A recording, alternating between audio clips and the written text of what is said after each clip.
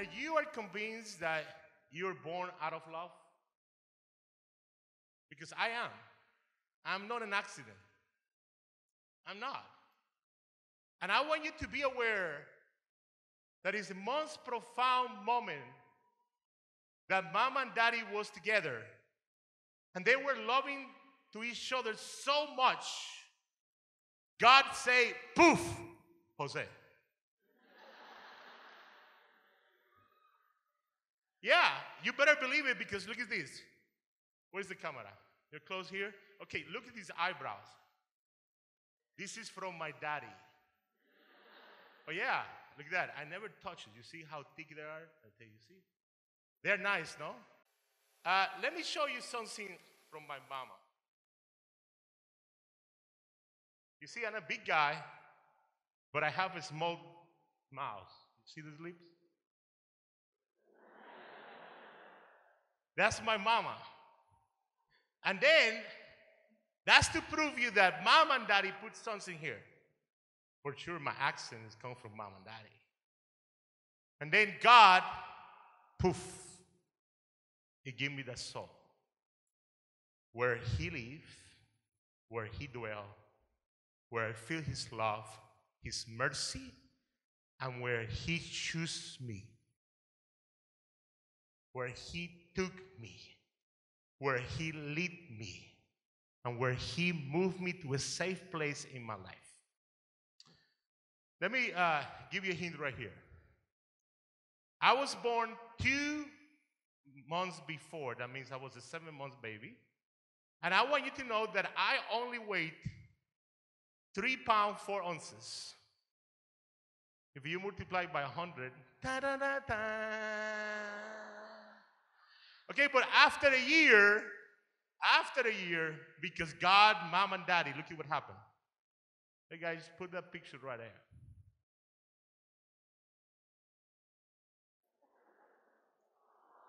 Oh, you are so sweet that I want to cry. You see, I always have a big head. You see that? But I was very cute. Look at those legs. Thick leg. Yeah, I have thick leg right now. You see? And you see the little mouth? And you see my eyebrows, how it's showing out right there? That means, looking at that, I know for a fact that God decided that what the doctors say that he's going to die in 2 weeks, it's not going to happen. And God have a plan for me. And in his love, he have a plan for me. He said, this little boy that everybody thinks that he's going to die, he's going to live. And he's going to do something in life that is important for him, for me, and for everybody. Especially mom and dad. Then I ask you, do you really believe that you are not an accident? Do you really believe that you was born out of love? Do you really believe that God is dwelling in you? Do you really believe that God is the force, the motivator, the person who takes you everywhere that you should go? And God is the person who helps you to say no when you have to say no and say yes when you have to say yes. Do you really believe that? Yes or no? Well, if you believe that, I need you to be able to act upon it. Let me give you an example here for you. Number one,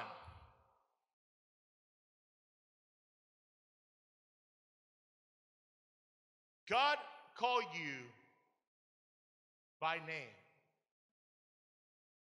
And he say, I'm going to be in you. And I will dwell in you. And I will be the motivator in your life that you be able to pursue me in the same way that I pursue you. Once that happens, it's established a relationship between you and God in the same way that I create that relationship with God. And the neatest part is that that relationship deserve three things. Number one, it's going to be a relationship. Number two, he's going to give you a precise call. For example, some of you, he's going to call to be a priest. Some of you, he's going to be called to be sisters, a brother. Some of you are going to be a doctor, teacher, whatever it is. But the fact is that that call is what you're going to live, but you will learn to be holy as a priest, as a sister, as a brother, as a doctor, as a lawyer, as a teacher. And even where you are right now as a high schooler, you have to learn to be holy, so if he called you right now, you'll be able to meet your Lord face to face in all his glory. That means your call right now is that you must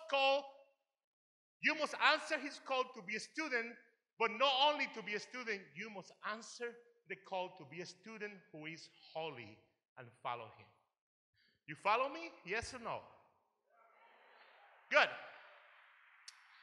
And then when you say, Lord, yes, I'm going to answer the call, and I will try my best to be holy. This is the neat part. God is not going to leave you alone. God is going to be with you, supporting you, so when the moment of distress comes, he give you help and he push you, so you be able to go to the next level and you be able to live in his holiness. That means he's not going to create you and abandon you. No. He's not going to create you and say, now you're on your own. He didn't say that. He said, I'm going to be with you always. And when he said that he's going to be always, he will answer to that. That is the reason why that you day by day walk. Day by day, you walk to holiness. And day by day, you learn and you get wiser in the same way that Jesus did. What happens is that we don't understand the call of holiness. For example, the way that I do call of holiness is this. Saturday, when I say Mass at 4:30, I say, Jose, you're in grace. You're a holy man. You're going to say Mass. And I go, I say the Mass, I give the blessing. Mass is ended, go in peace. Now I say, Jose, you have to be holy from 5:30 all the way till 7 o'clock in the morning that you have the first Mass on Sunday. I go, send the Mass, give the blessing, try to be holy. Then I say, Jose, now you have to be holy from 8 o'clock all the way till 9:30 so you can be able to say this other Mass in holiness. They say, fine. And then it's 10 o'clock and I finish the Mass and say, Jose, you have to be holy till 5:30. And then at 6:30 I say, Jose, you have to be holy until 6:30 in the morning to say Mass in the morning. When you are able to live your life in commitment step by step, and you make small commitment day by day, it's very easy to be holy because you are in focus with God. But when you disfocus yourself from God and when you go apart from God, it seems to be very difficult to be holy. Why? Because you have not believed that the love of God is unconditional. You have not believed that the love of God is unconditional. It's no matter who you are, he's going to love you. How I prove that? Very simple. The love of God is his answer to you, and it's eternal. Let me give you a good example. When God loves you, he loves you with all his freedom. When he chooses you, and the way that he chooses me, he chooses you in a pure love. It's no manipulation. It's not, you don't have to give something to him for him to be able to give you love. His love for you is not the same love that your friend give it to you. It might not be the same love that your boyfriend give to you. Well, if you have sex with me, then you love me. God is not asking for that. If you smoke dope with me, then you are my body. Yeah. If you get drunk with me, you are my friend. If you think that your mom and dad are losers, they don't have no idea, then you are my body. If you don't go to church and you come to me to eat, then you are my friends. God don't put in anything that you have to do. All you have to do is accept his love. As simple as it is. That means when people try to control you, to manipulate, you have to realize that's not true love. And you know what? Guys, let me go here down for a moment to tell you this secret. I have good luck with females.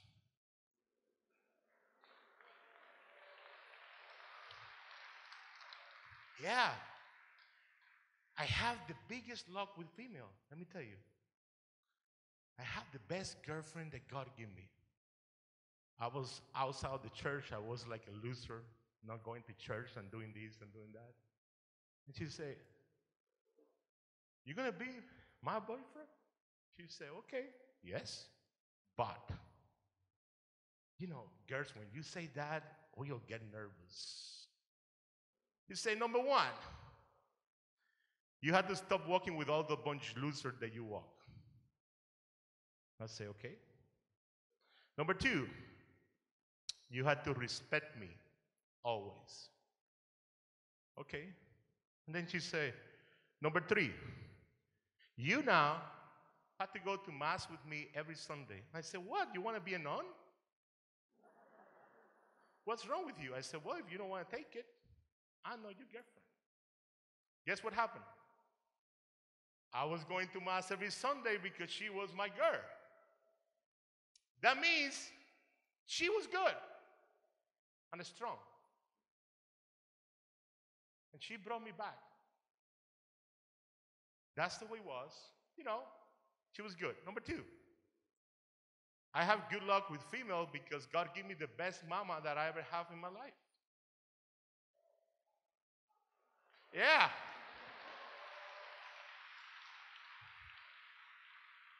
I have a mama that say, "You're not going to do that. I just tell you that right now. It's not going to happen. Don't even dream about it. You're not doing that." And I have a mama that when we come to the house, she always have a candle lit, and the last person who come to the house have extinguished the candle. And I say to Mama, is so holy, she's so good, she loves us so much. Until finally I grew up a little bit and I discovered that this candle reflects in this glass that is in her room where she sees him who is blowing the candle and who came last. Smart woman. Smart woman. And she was tough. She don't play. She said, you know what? I'm not going to hit you with my hand because you guys are too big. We are 3 boys. And my daddy 4. I just want to be aware of that. 3. And she said, if I had to hit you with a stick, I'm going to hit you with a stick and I don't care. But you all are going to be able to be a decent people. And you know what was the rule? Number 1, you had to honor God above all things. Number 2, you had to honor mom and dad and make sure that if you're going to be in the paper, you're not going to be in the front part of the paper where all the bad stuff happens. You have to be in the back one where the good stuff is. Because if you mess her last name, you better run to Africa or someplace else. That's it. And number 3, we had to go to church. That's it. That was not a good mama? To me, I have good luck with my girlfriend. I have a good luck with mama. And then you know what? Now I preach. Mama, Blessed Virgin Mary. Tell me that I don't have a good luck with a woman. Yes or no? That means if you understand that it's very important that if you understand what is the love of God, you will understand that God will put that girl for you, that God wants you to be your girl for a reason. Whether she married you or not, she was part of your life for a reason. Or a boy, in the case that you were female. I cannot talk about boys, not to go about girl, you know. But anyway, number 2, I believe that God chose my mama. And if somebody going to choose better, it's God, not Jose. You got the point? Yes or no? And number 3, God knew that sooner or later mama would not be there. But he gave me a spiritual mother who protect me, lead me, and show me how to walk to Christ and how to love him. What I say to you is very simple. What I say to you is stop looking for love that is not real. Stop walking around like zombies looking for something that don't belong to you. Something that is trash, something that is addicted, something that is not holy, something that is making difference in your life to separate you from God. That's the difference that it's doing. It's trying to separate you from, and you are chosen. You belong to Christ. You belong to God because from the very beginning, He took time to create you, poof, out of love and give you a soul where He can dwell for the rest of your life.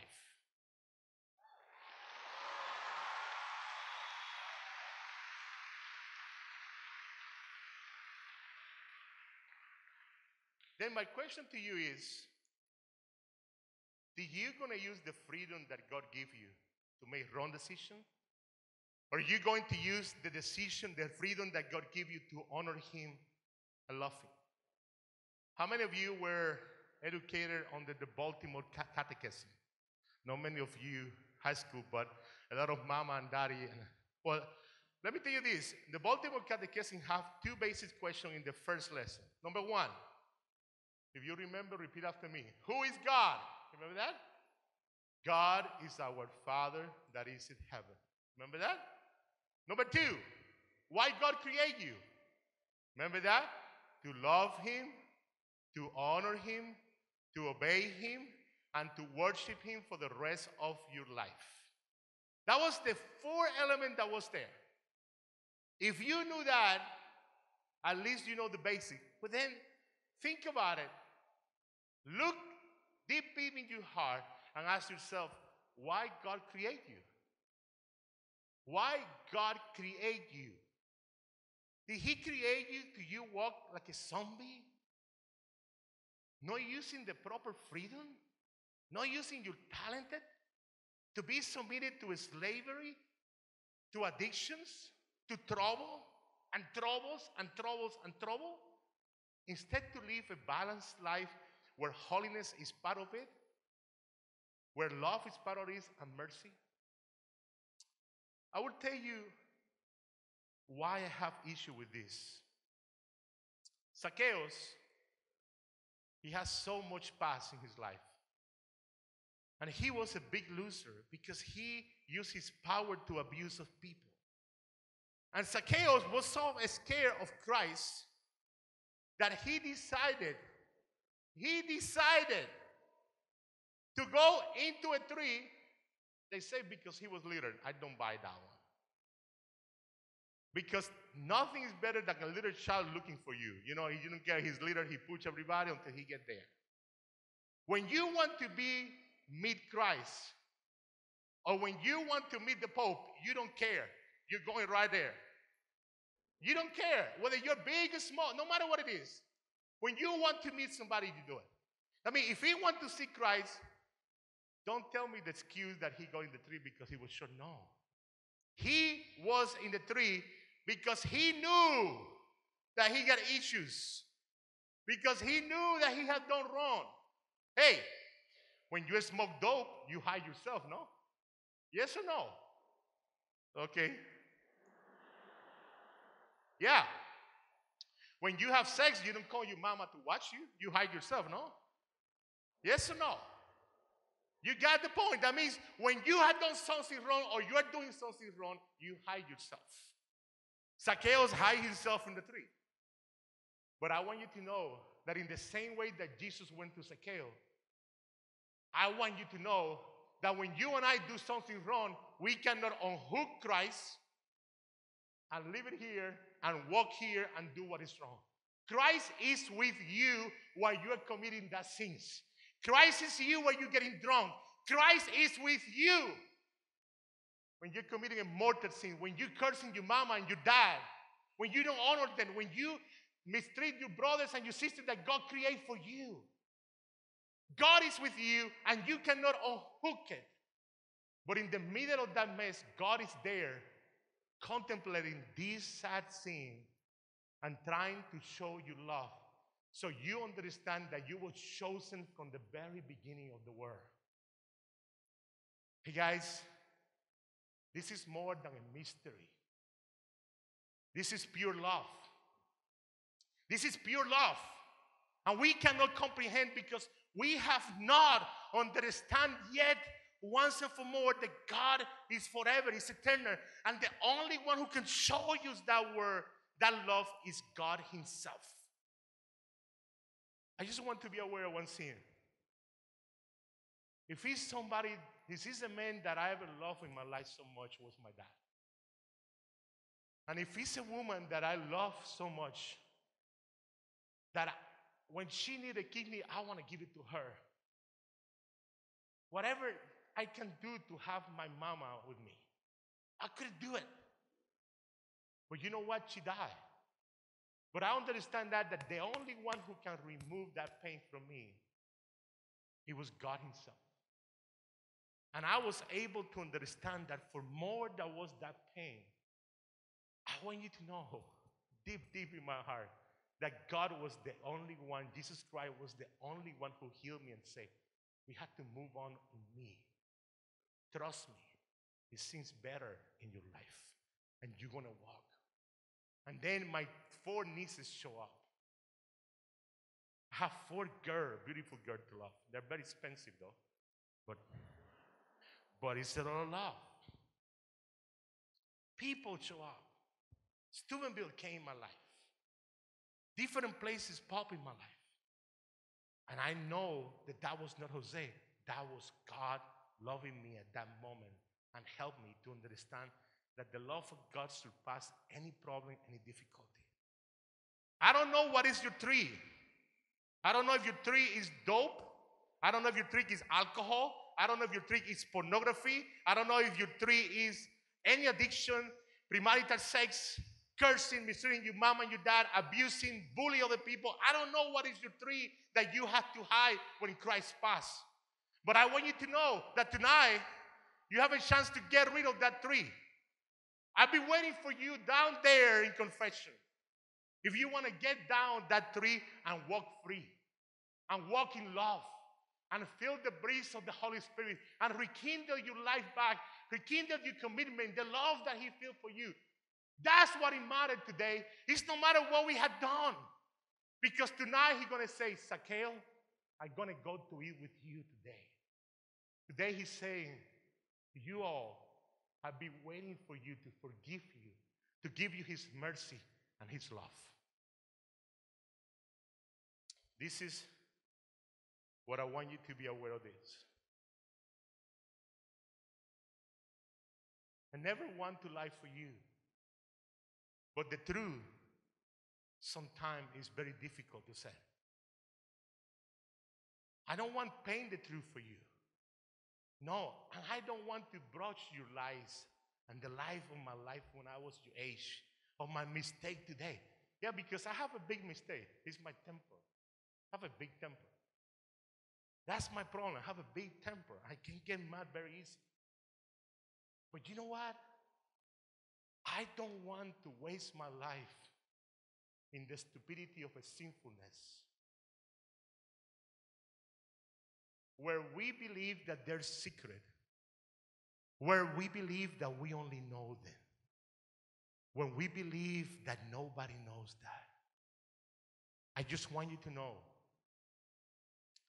your sinful life is well known by your friends. Your sinful life is exposed in Twitter and Facebook. When you bully some people very nasty on Facebook, everybody knows who you are. A bully and a person who don't have a life.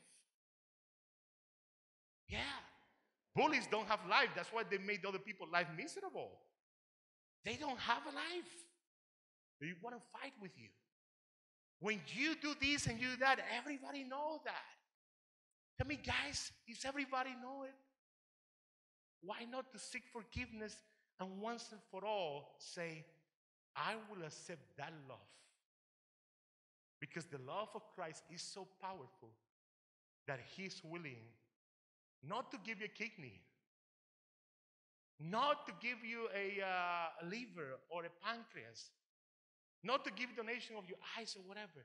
He was able to give his whole life for you and me So we can feel that that love is the only thing that will fulfill me.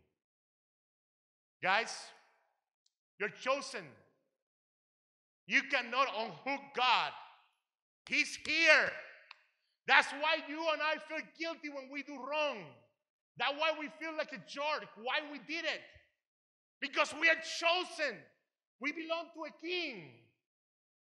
We are priests to celebrate. We are prophets to proclaim the truth. And we belong to the kingship where it's not only life on earth, but it's a kingdom that waits for us up there. It's bigger than you ever imagined. Because his love is forever. His love will ever endure. And his love is for you and me, no matter if you're holy today or not, no matter if you're white or you're black, no matter if you're Oriental or Latino, no matter if you're a Jew or you're a Muslim or you are whatever you are, no matter if you're male or female, no matter who you are, his love is there for you and always be there. All what we need to do is get down on the tree. Get down on the tree and stop being fake. Get down on the tree, be for real, and you will feel that that love that always was with you, dwelling in you, will come to you, renew you, make you holy, and your joy and your happiness and the blessing and the presence of God will dwell for you forever. God bless you.